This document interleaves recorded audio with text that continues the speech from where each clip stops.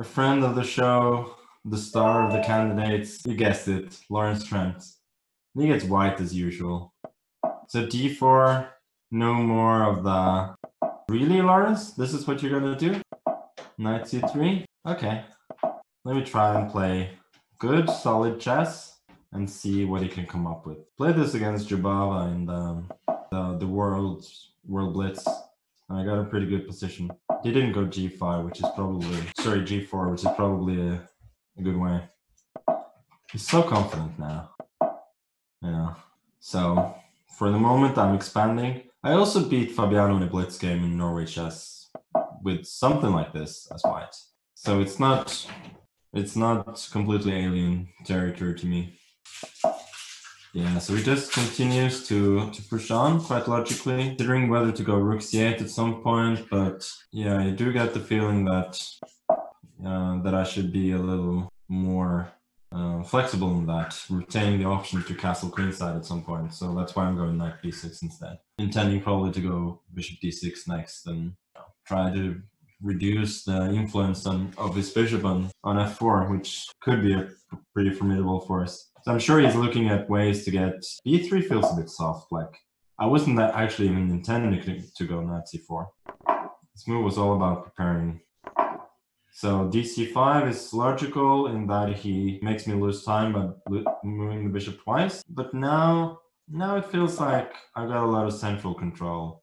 So b4 quite logically. I was pretty happy to force this. He's got knight e4 though, which I didn't see. And he didn't either.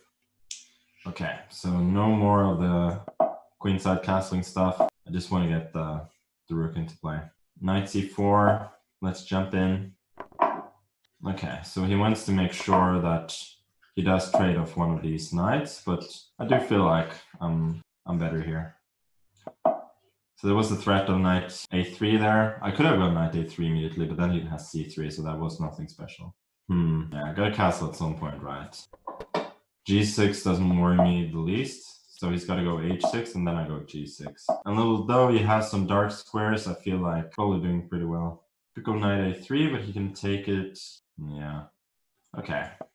f6 feels like I'm better developed, so opening of the game should be a good thing for me. But I gotta play faster. Knight e5. Not as comfortable as I would like to be. Okay, let's go for it. Rook c2, fe, if queen g4. I gotta have some kind of counterplay there. Wow, he just castled. He's probably done a video series on Alphazero and now he thinks he can play like it. Spoiler alert, he probably can.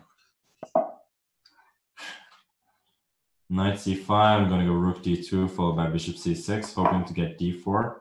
And this one I was not so concerned about, maybe I should be. Anyway, I gotta play faster. That should be my #1 priority here. Yeah, this game is turning out to be a lot tougher than the one I had last time, so kudos to Lawrence for apparently improving quite a bit. Yeah, at least he's spending a lot of time and he's getting confused now. This one I'm gonna take. Rook f2, there's knight f3. Yeah, I like it. Take the queen. Not a worry in the world. Knight e3. Take the rook. Take the bishop. Mate him.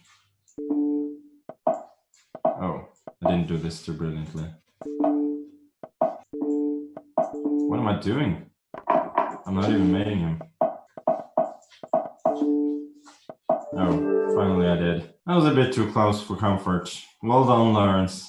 I'm never gonna make fun of you again after that performance.